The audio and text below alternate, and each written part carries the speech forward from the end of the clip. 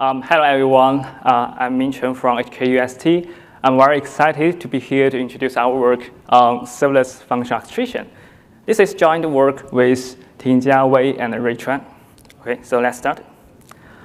Service computing with its function as a service model has been increasingly popular in the cloud. It allows users to simply deploy their application as a set of interacting functions and define the events to trigger their execution. So users don't need to manage servers, and it can enjoy automatic scaling and fine-grained billing.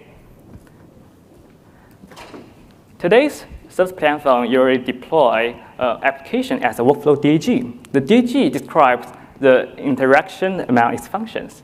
For example, the nodes of the DAG represent the functions, and the edges represent their invocation dependencies. Let's take an example, the image processing workflow. Assuming you have the input image, you will first trigger the pre-processing function, and the output of which will be then sent to an image recognition function to get the final result. So here we do the function-oriented orchestration. So that is simply the platform simply drive the workflow execution following the function invocation order in this workflow DAG. Well, this approach is effective for the simple cases like this, but it can have three major limitations. The first limitation we observe is that the function-oriented orchestration cannot express many complicated workflow patterns, as long as the data flow does not exactly follow the function invocation. To show this, let's take an example of MapReduce. MapReduce is a classic operation in data analytics. In MapReduce, as we know, it needs an all-to-all data shuffle. That is, each mapper will produce data for each reducer. So when running MapReduce in today's service platform, we can only trigger the mapper and reduce functions themselves. Existing platform cannot handle such fine-grained data exchange. So as a result, the user typically needs to manually implement the data shuffle solutions, probably via external storage. The second limitation is the limited usability. Existing service platforms are very hard to use for exchanging data between the functions. Serverless functions are stateless, and users can have multiple options to exchange data among them. For example, we can transfer data between the two functions by directly invoking the downstream functions, that is a direct function call. Or we can use orchestrator like AWS step functions to do the data sharing. And this can also be done via the message queue or the storage like SQS and Redis. So here we compare the performance of various data exchange options and the various data sizes. As we can see from this figure, there's no single option can always lead to the best performance. For example, when data size is small, the direct function call leads to the best performance. When increasing the data size to tens or hundreds of megabytes, using Redis will be better. For very large data like gigabytes, we can only rely on S3.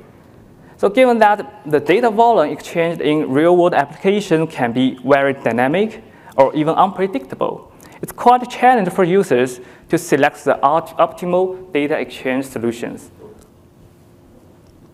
Okay, now we talk about third limitation, the limited applicability. We notice that existing function orchestration can lead to a long invocation delay. Based on our measurement in AWS step functions, it can take over 10 milliseconds to invoke a single function instance. So the latency can still build up if we run a large function chain. So given that many online services have stringent latency requirements, so the existing service platform is ill suited for running those applications. Okay, in addition, as we have shown in the last figure, today's service platform has poor performance when exchanging a large volume of data. This is mainly due to the lack of data locality. So in summary, today's function orchestration is not applicable to the latency-critical and data-intensive applications. So now we have discussed the three limitations in today's function orchestration: the limited expressiveness, limited usability, and applicability. So therefore, we propose that the designed function orchestration needs to meet the three good properties. The first is the rich expressiveness. That is, the platform should let users easily express and recite the workflow patterns and allow them to specify like fine-grained data exchange.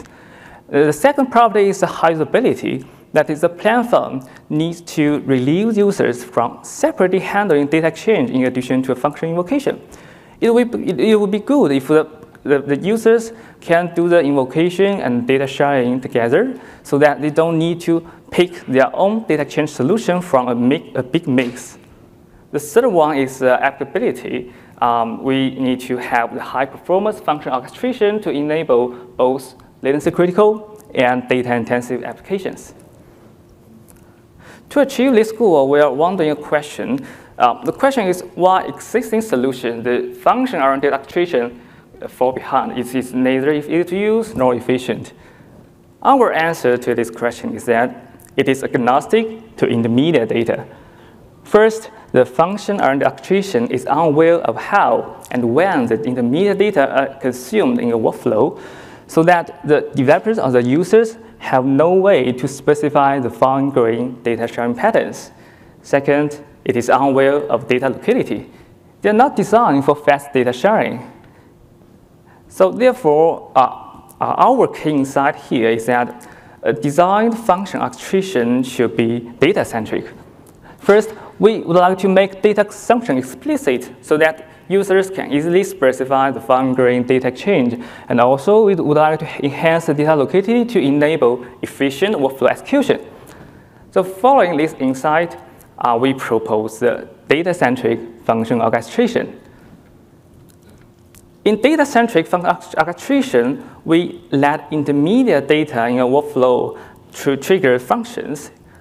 We notice that intermediate data during the workflow execution are typically short-lived and immutable, which means once they are generated, they just wait to be consumed by the downstream functions. So we let them trigger their target function.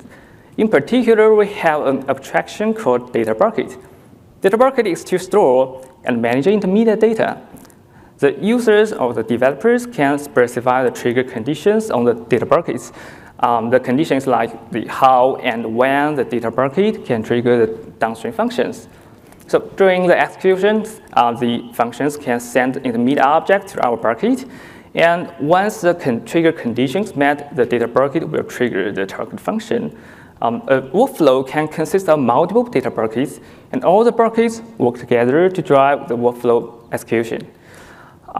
Since the intermediate data is typically immutable, so there's no consistency issue. Yeah, following this data-centric design, we have implemented a service platform called Family. Family provides a rich set of trigger primitives to enable a wide range of invocation patterns. Here we compare Family with AWS step functions. As we can see, the common invocation patterns supported in step functions can also be enabled by the trigger primitives in Family, like the sequential execution, the parallel, the assembly invocations. What's more, this family of systems can support more complex invocation patterns like the MapReduce we introduced earlier. When running MapReduce on a type of family, the map function only needs to send the intermediate data into our bucket.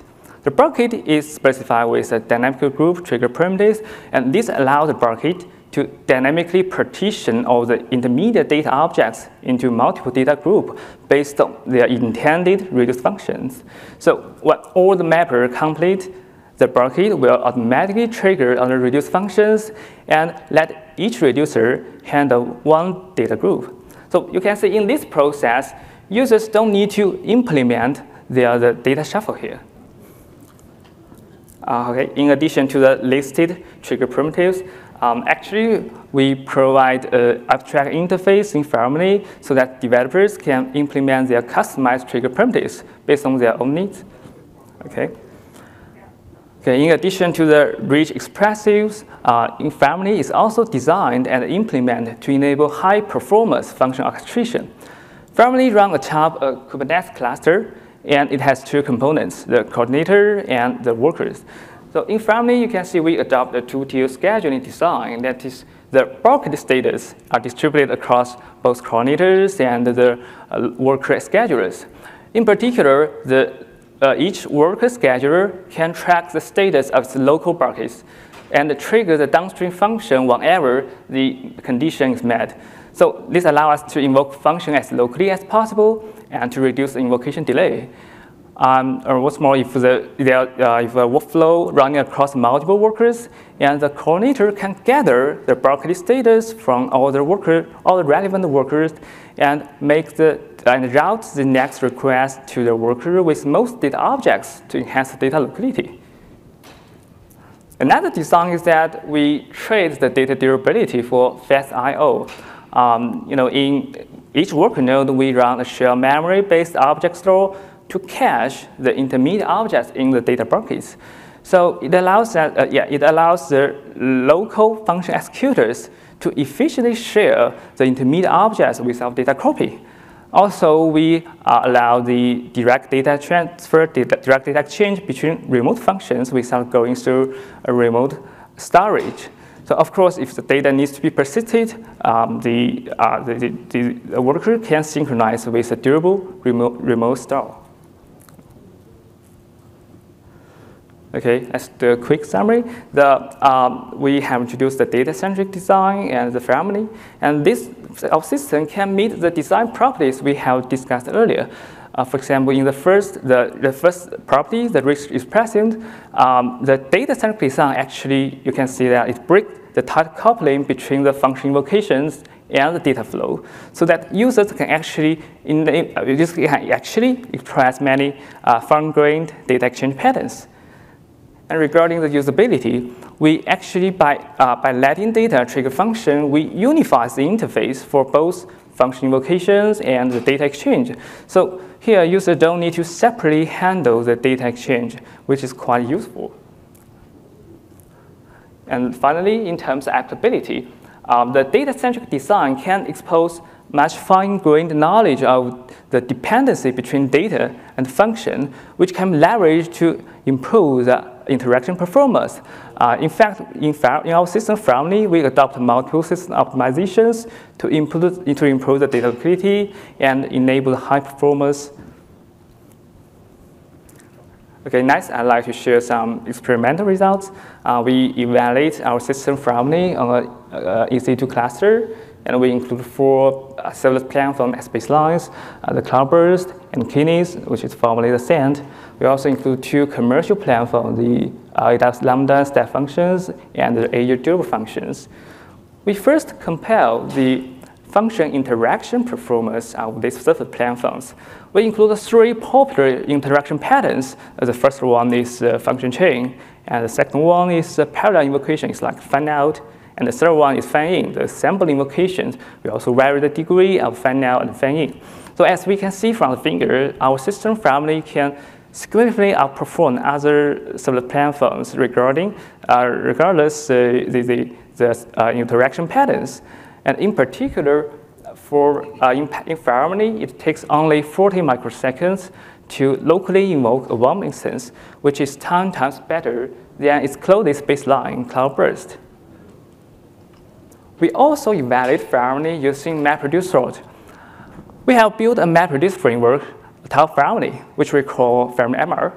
This can easily enabled by the trigger primitives we have discussed earlier. And we compare family MR with the Paron. Paron is a data processing data analytics framework built on top of Lambda. So as we can see, family MR only needs about 500 lines of code, and it can easily enable both map and reduce operations. And thanks to family, the user don't need to manually handle the data shuffle here.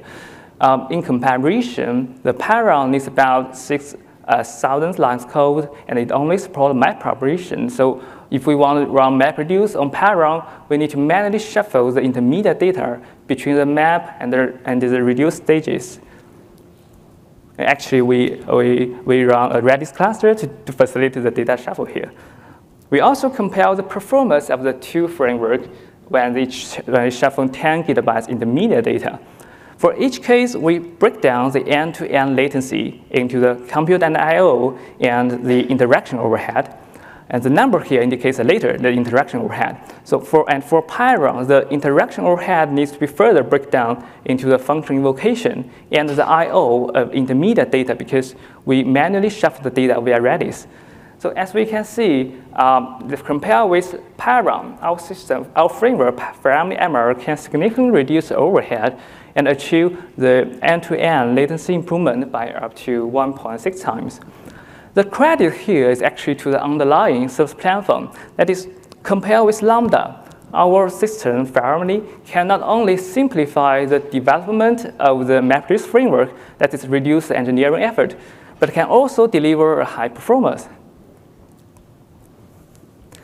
Okay, let's have a summary.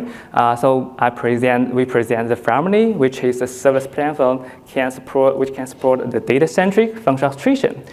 It has 3 group properties. You can deliver the rich expressiveness, allow users to easily express a rich side of workflow patterns, and it can support fine-grained data exchange. And it can also ensure high usability. Well, users don't need to manually handle the data exchange. It can be done together with the function invocation using a unified interface. And finally, the data-centric design of the family can deliver high performance for both latency-critical and data-intensive applications. That is, it makes service computing applicable to the data-critical and data-intensive applications. We have open source family, and feel free to check it out. Thank you. That's all. Thank you, all speakers.